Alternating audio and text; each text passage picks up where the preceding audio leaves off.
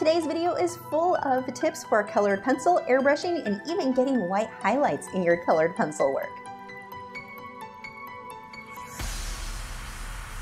Before we get into the colored pencil work, for those of you who have been following my red-eyed tree frog saga, I guess we'll call it, I've got updates for you at the end of today's video. For those of you who are supporters over on Patreon, make sure to head over where I've got over 3.5 hours of footage for this tutorial available for you now. If you are unfamiliar with Patreon, for as little as $4 a month, you get access to all of my longer 1 to 2, sometimes 3.5 hour long tutorials. I have a new one every single week, and as soon as you sign up, you get instant access to over 200 available right now. If you're not sure if Patreon is going to be a fit for you, you can head over to my Patreon video library where I have a free colored pencil demonstration for you to watch along with my entire library so you can see what is available if you do decide to sign up. The link is in the video description. So to start out with this one, I covered the bee and the flowers where I wanted to keep the white of the paper showing with masking fluid. This is Winsor & Newton. It has a yellow tint so I can easily see where it is. Now, a huge tip, if you are using masking fluid, don't leave it sitting on your paper long term. I want that off the paper as soon as possible, ideally within an hour or two. So this is going to keep that paper white so that when I go through with a colored pencil, it will really stick. Now, this way I can airbrush, be super messy, go right over where the bee and the flowers are going to be. I don't have to worry about any of that. I use a stencil, a round stencil, to get that bouquet look, to just create circles, and then I airbrush color over it. So really, really easy to do with the airbrush. You don't have to be skilled with an airbrush to complete any of the techniques that I'm doing here in this demonstration, because I'm keeping everything with airbrush very out of focus. I'm not trying to get a lot of fine, tiny, tiny detail. That I'm going to do with the colored pencil. So I'm first airbrushing white, where I'm going to want some of those flowers in the background, just because if I were to jump into the pinks or the yellows, they're really not going to show up against that blue and purple background. So by putting white in first, that will allow the colors I put on top to stand out better. And really, most of what I'm doing here with airbrush, you could just do with colored pencils if you weren't comfortable enough with using an airbrush for something like that. And the entire background on this one, you could do with colored pencil as well, but it would take a really long time. This is a 16 by 20 inch, which is fairly large for what I do anyway with colored pencil. And it's on a Canson Mi-Teintes art board.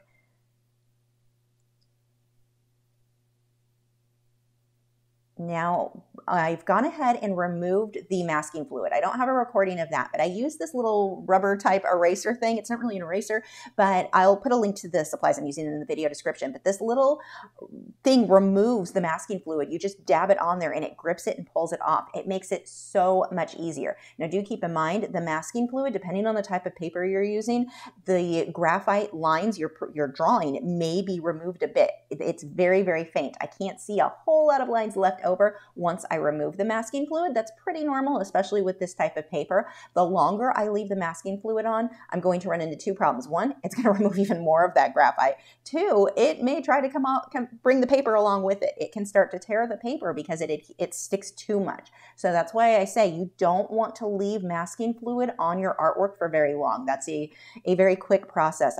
I've known of people who will put it on and do days and days of worth of work and then pull it off and have problems with that tearing. You can help it to remove a little bit easier by using a hairdryer to apply heat. That will sometimes help it to let go of the paper. But again, you just don't want to leave it on there a really long time. Now, the airbrush, the main thing with that, again, I could get the same look just with the colored pencils, but it saved a ton of time. I didn't have to spend more than, I don't remember, maybe an hour or two, working on that airbrush background, which would have taken me probably a week if I just used the pencils. Now the brush strokes that I'm doing, or pencil strokes I should say, here, I'm working the pencil around the edges. I'm using those longer pencil strokes, and then when I'm filling in and layering, I'm working that pencil in little ovals and circles. I want to keep that pencil pretty sharp. Sharp enough to write with isn't going to get into the little crevices of the tooth of the paper. So by keeping your pencil a bit sharper, that's going to help you to avoid that grainy, gritty look. That white pencil that I'm using here, this is the Derwent Drawing Chinese White, and I'm putting that anywhere where I want the flowers to stay really, really light. It helps me to preserve the white of the paper. Not as good as masking fluid, but it does really help. And I'm using a wax-based pencil there because it's going to work even better if I had used let's say, an oil-based polychromos for the white areas. That I'm still going to have some of the color when I blend later with OMS would smudge into it more. Here, because I use that wax base, that really heavy wax base, the Derwent Drawing Chinese White, it's going to stay very, very white in those areas. It really protects that paper well. So there, on that paintbrush, I'm using odorless mineral spirits. This is Mona Lisa odorless mineral spirits. Gamsol works exactly the same. It's supposed to be a little bit less toxic from what I understand. In practice, I can tell no difference, but I'm going over this and you can see how I'm just blending and smoothing out those little pencil strokes and that grainy, gritty look there. Now, it is normal for your first few layers when you blend with odorless mineral spirits. It is going to look a little bit dull when it dries. Don't worry about that. You're going to put more layers on top. That is totally normal. You do need to make sure that you have multiple layers of colored pencil, whether it be the same layer or other layers overlapping each other, it doesn't matter. You just need a lot of pigment on the paper in order for the odorless mineral spirits to work. One of the biggest mistakes people make when they're using OMS is they just put a little tiny bit of pencil on there. It's just about what you would do with maybe a watercolor pencil. And they expect it to behave like a watercolor pencil where a little bit of pigment would spread like crazy once you added water. With colored pencil, that's not how it works. And no, adding water won't work either. You have to use an odorless mineral spirits or a solvent to get that effect. But you're going to build that up in multiple layers to get the color saturation that you want. You do have to have a lot of pigment on the paper to get those results. Otherwise, there's just nothing for that OMS to work with. Now here, I am using a product from brushandpencil.com. Actually, it's two products. It's Brush and Pencil's Titanium White and their Touch-Up Texture. I mix those together and then I'm using a synthetic hog-haired liner brush to paint on my little tiny white details that I would never get quite that small or that bright white if I had used a pencil. So you'll occasionally see people use a gel pen or acrylic paint to get white highlights. It's fine if you're just making prints of your artwork, but if you're going to sell it, those products are not going to be archival on top of colored pencil because you're using a water-based product on top of a wax or oil-based pencil. This product is intended for archival purposes with colored pencil. So it is the only one of its kind. I know that a lot of people ask if there are alternatives, that this is a little bit harder for them to find. You can't just go into any art supply store and get it, but it is really worth looking into where it would be available for you. And it is available in multiple countries. I believe Jackson's Art is in the UK. They've got it. Delta Art in Canada. I forget who has it in Australia, but it is something that it's a must-have for me when it comes to colored pencil. The next tip I have for you with this stuff is don't mix a lot. When you mix this, mix the tiniest amount. If you mix enough to cover your, everything you're going to need for the whole paper, especially this one being 16 by 20, it's going to dry before you are done using it. So mix a smaller amount, and when you need more, mix more. Don't think that adding water, like with acrylics, if acrylic starts to dry out, you just add a little bit of water. It'll lengthen the lifespan of that bit of paint. Not with this. If you add water, it's no longer going to be archival. So just a few tips there for you on using the Touch-Up Texture Titanium White mixture. But look how great these tiny little details were. They show up so well. This product is probably the single product that made the biggest difference for me in working with colored pencil. I was able to get these tiny details that I just always struggled with. Could I get this to look that way or get that effect without it? Sure, but it was going to take me a lot longer, and it wasn't so forgiving when I decided later on I needed more bright white. This, I can add that at any point without having to pre-plan like I used to in order to maintain the white of the paper showing through that you used to have to do versus painting it on top. Now this process was very, very long. Like I said, the Patreon video, I've got 3.5 hours of footage for this painting, which is abnormally long for most of my work. There's a lot of repetitiveness, and it's just looking at your reference photo and copying what you see there. When I'm working with flowers, I don't need them to be exact. So that does save some time. I'm not super worried that every little petal is there. It really, to me, does not make a difference to the end result. But I do want to take my time and pay attention to my lights and my darks, my general shadows. This video being sped up as much as it is gives you the illusion that you can get something like this done pretty quickly. No, you can't. This took, I want to say, a couple of weeks. It was a long project. Maybe it was 3 weeks. It took a really long time to complete. So don't rush your work. When you've got this much tiny, tiny detail, it really is worth taking that extra time, working slow, and just focusing on one little flower petal at a time. Any of the sped up videos definitely, I think, create a bit of, I don't want to say misinformation, because it's not like we're trying to lie to you by saying, look how fast it is. It's just the nature of sped up videos for YouTube. But it can be challenging for somebody who is new, who doesn't realize how much time really went into a piece like this. Some more of that touch-up texture, titanium white mixture. Now, the great thing with that product, I sound like a walking advertisement for them. I'm not. But the great thing about that product is that you can go on top of it with your colored pencil. So let's say I had an area, I needed it to be light yellow, but I've already airbrushed that area purple, or I've got colored pencil underneath it's purple. There's no way going straight on top of that with a yellow pencil, or even white and then yellow. It's never really going to come back to where I can get that to yellow. With this, I can paint that product on that area that I might want yellow. Let's say I missed a flower petal. I can paint that over that, let it dry completely, and then go over it with my yellow pencil, and it'll stand out just like I was up against the white of the paper.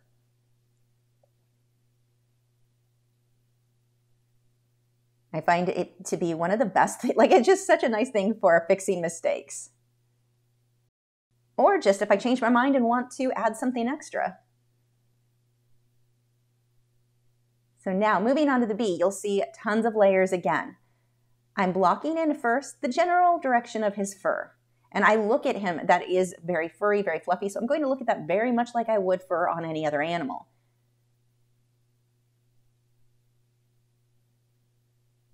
Now, while I do use my black pencil on a lot of this, I don't want to depend just on black for all of my shadows. And you'll see this a lot later on. Even areas where I am using straight black, I will normally fade into a purple or a magenta before it goes into the yellow. If you blend your black pencil right up against yellows or oranges, it turns into this weird kind of ugly muddy green. Not really the look I'm going for in most cases. So if I can use my purples and magentas instead of black in a lot of these areas, that is going to help me to get more pure, rich colors than that muddy green. And there are times that I'm not one, I know a lot of artists say just don't use black. I love the black pencil and paint, but in this case, it's not always the answer, especially when I'm up against yellows and oranges. Then I want to try to use my purples as much as possible. Again, still just building up that fur texture.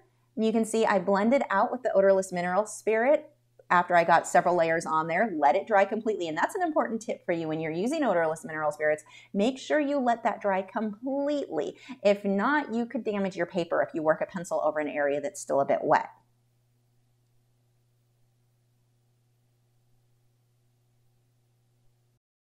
And once that is dry, I'm going back over this with the Touch Up Texture Titanium White mixture for my white bright highlights. Now, if you don't have this product, you're going to need to let the white of your paper show through more. You want to try to protect that and just work your pencil around it where you want a little dot or a little line, because your white pencils, even the more opaque, the Derwent Drawing Chinese White or the Caran d'Ache Luminance, those opaque pencils still aren't going to be opaque enough to get you this sort of result. So in that case, you would want to work around it and let the white of the paper show through as much as possible on an area you need that bright. Which is why you can see, for me, I can be so lazy and sloppy knowing that later on I'm just going to come on top with this product. I no longer have to worry about preserving the white of the paper. And some little dots for some of those highlights where the fur, you want it to look like it's aimed at the viewer. That you're just going to do with dots. Don't feel like when you're painting or drawing fur that you need to make actual lines for everything. Depending on the angle of that fur, some areas that are pointing or aiming at the viewer would just be the little dots that you would see. It's easy to make a couple of brush strokes and think, wow, this looks just like fur, it looks awesome. And then you try to repeat that everywhere, and now it no longer looks like fur. It looks like weird flat confetti. So you want to make sure you're getting that variation. Really look at your reference photo. How does that fur move? More of our little dots.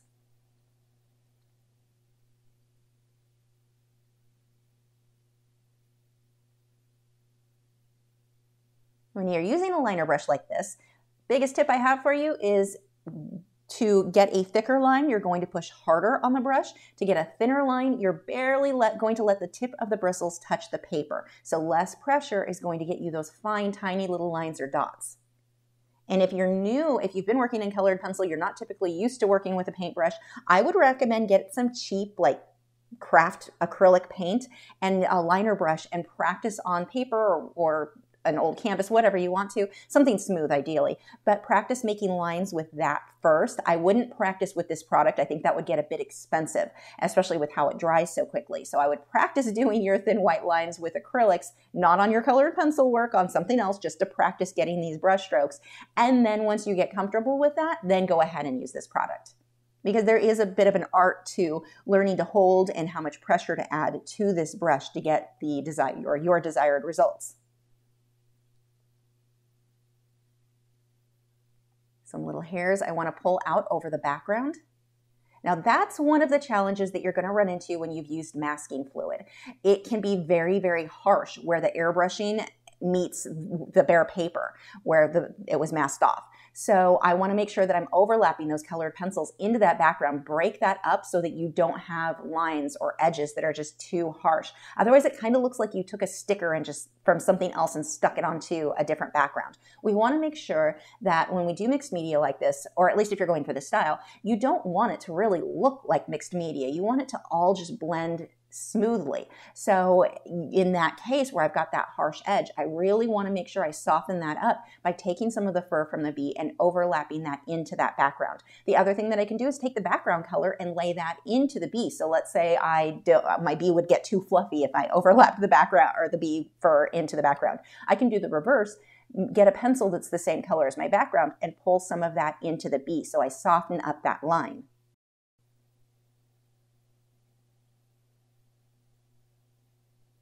Again, back to just laying down my base colors here. Lots of purple. It's not just black. I've got some Caput Mortem where it looks more brown. It's really kind of a magenta type brown or a violet brown. I'm going to blend that out and see how I pulled some of the pencil right up to the background there. And that is still with the odorless mineral spirits. Now remember when you're using odorless mineral spirits, when you get into future layers, so this is my first time blending this area, I can use more odorless mineral spirits on the brush safely. When you get into future layers, the more layers you have down where you've added your pencil, multiple layers of pencil, then blended, then multiple layers of pencil, then blended, each time you cycle through that process, use less and less odorless mineral spirits. The more pigment you get built up on that paper, if you have too much of the OMS on your brush, you'll get to where you start removing pigment, removing colored pencil from the paper instead of blending what's there. So I want that brush to be pretty dry when I get onto, or nearly dry, when I get onto those final layers. And again, if you have a problem where you're blending with the OMS and you're like, this just made it look more dull, you don't have enough layers on yet. Just keep building and layering until you get that color saturation where you want it to be.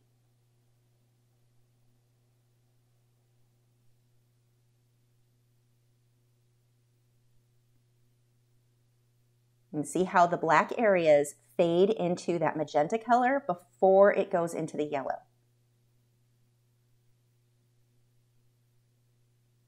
I'm using a lot of the purples from the Derwent Lightfast set. They have the best Lightfast purples of any pencil brand I've used. The Derwent Lightfast, if you don't get any other pencils from them, get their purples. Oh my gosh, they're amazing. The Nightshade and Violet, I believe, those are two absolute must-haves for me. They have a richness that other Lightfast purples don't have. The other ones tend to be both from Polychromos and Carantosh. They have purples, but they're almost a grayish purple, or they just seem somewhat muted. The Derwent Lightfast purples are so vivid, which is fairly unusual for a Lightfast purple. So definitely must have pencils. And I like the entire set. And just for transparency, Derwent did provide me with my set to review, but I have gone and purchased additional purples because I go through them pretty quickly. So I did, the ones I'm raving about, I did purchase on my own, but they are a really nice pencil. Like the whole brand is, or the whole series, I guess, whatever we want to call it, of the Derwent Lightfast are amazing.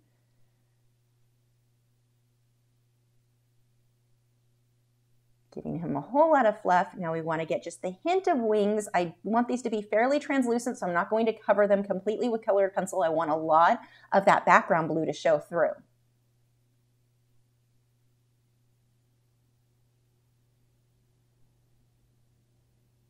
Then I just go through, work on some tiny little details. That paper under my hand is called Glassine. It is archival. It is acid-free. It's also what I use in between my work when I store them in a box. I put a piece of this in between each piece. It is just a wonderful product because nothing's going to stick to it. So let's say I get a little chunk of colored pencil that's kind of floating around. It's not going to stick to that paper and then smudge when I move the paper over. The point of putting this under my hand, though, is to keep the oils from my hand from touching the artwork. Turns out the oils in our hands, not so archival. So we want to keep our skin from touching the work as much as possible. And that is what I'm doing with that paper under my hand. There is the finished painting. It was a very long project, but it's definitely worth it. Sometimes these long projects, they can be a little bit intimidating, but all of that added detail, it hides a lot of mistakes. And trust me, there are a lot of mistakes in this one, but there's so much detail, it's not that obvious. So if you are a little bit intimidated by doing something that is this elaborate of a project, just remind yourself that it hides a lot of mistakes. And in the end, I think that it is definitely worth the extra effort. I think it's easier to make something that's very busy look good than really simple projects too. So added bonus there. As promised, I've got some updates on the baby red-eye tree frogs, and while most of my footage is going to be this black and white, the night cam, I know they can look a little bit creepy. Just know it's not what they really look like. They look more like this.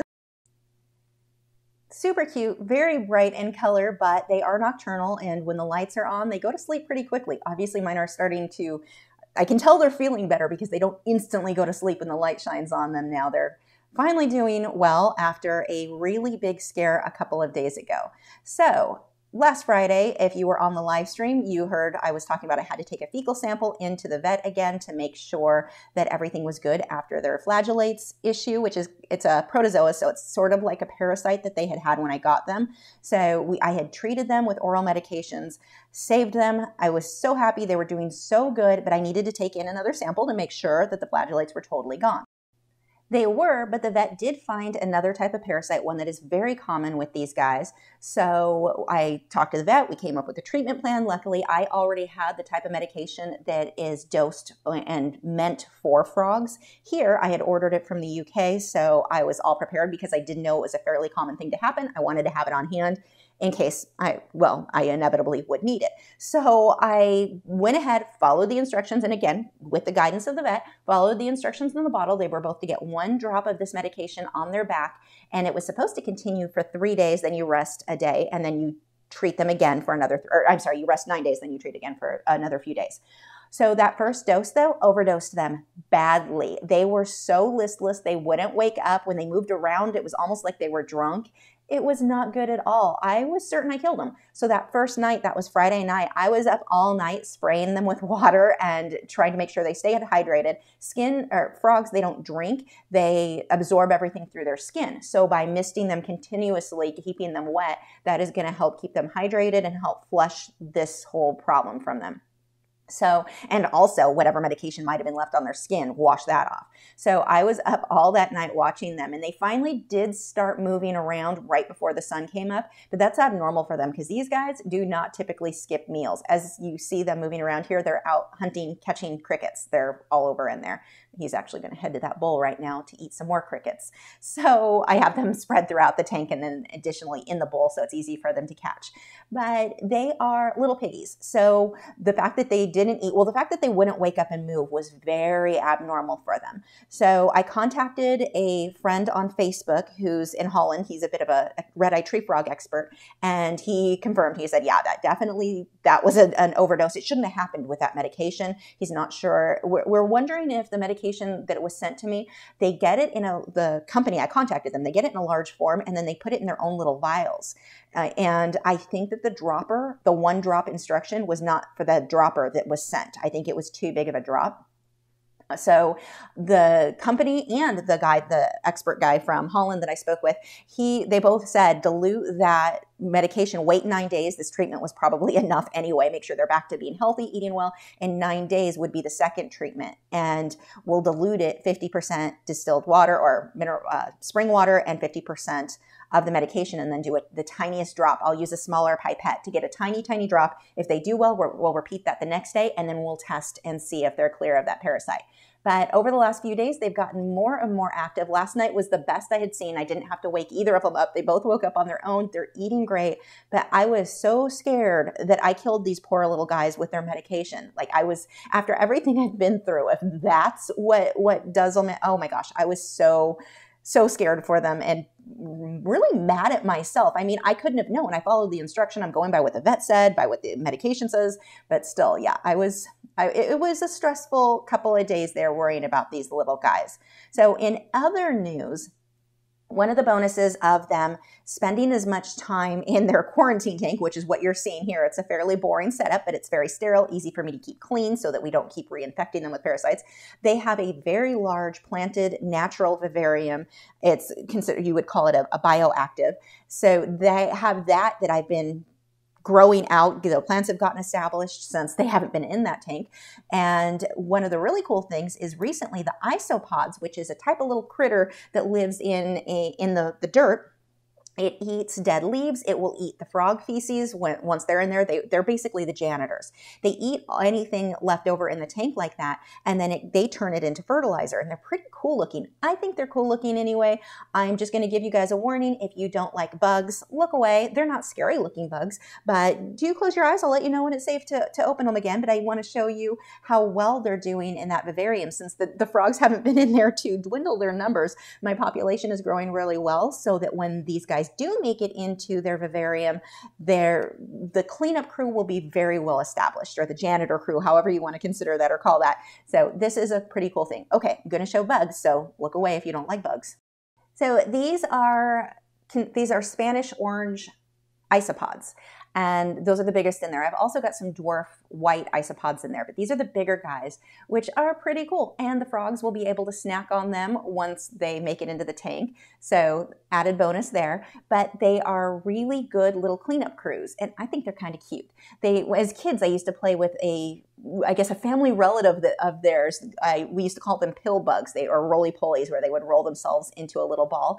These are in the same family. So completely harmless. Don't worry, they don't get out of the tank and take over your home. They actually wouldn't be able to live in normal dry environments. They prefer the vivarium. So they stay in there. But the population I've noticed the last week has really seemed to explode. So I've got a lot of them growing in there, and I'm pretty excited about that because this tank is going to be so nice and so well established by the time these little baby red-eye tree frogs are ready to move in. Okay, bug portion of this video is over. You can look again. And as far as the plants go on the update in this tank, these alocasia they're probably going to outgrow this tank, and I'm going to either have to transplant them somewhere else or divide them. I don't know. We'll see what happens. They're welcome to have this entire half of the tank. But those alocasia, the red-eye tree frogs, that's probably going to be one of their favorite places to sleep, that and on the Phalaenopsis orchid I have hanging up above them. But those big, thick leaves, the tree frogs like to sleep on that sort of thing. So I think they're going to love those. Those are doing well. And then my other favorite plant in the tank is the Addisonii, who is also doing really well. Lots of new leaves on him. He's also got roots that I noticed are growing down through the substrate and into the false bottom. So he's really well established. I'm thrilled with how the tank is doing. I couldn't ask for better in here. So that's pretty exciting for me. I don't get out much. These things excite me. With the baby tree frogs, once we get rid of all of these parasites, they should start growing even faster, which means they can move into this much, much nicer house even sooner. So fingers crossed there. Wish them well. Have you subscribed yet? If not, I have a handy button right there. It's round, has an orange arrow going towards it. If you click on that, that should, if YouTube decides to send out notifications, help you to keep up to date with all of my new art videos every single week. I would also recommend clicking on that bell notification icon because YouTube is really bad about notifying people lately.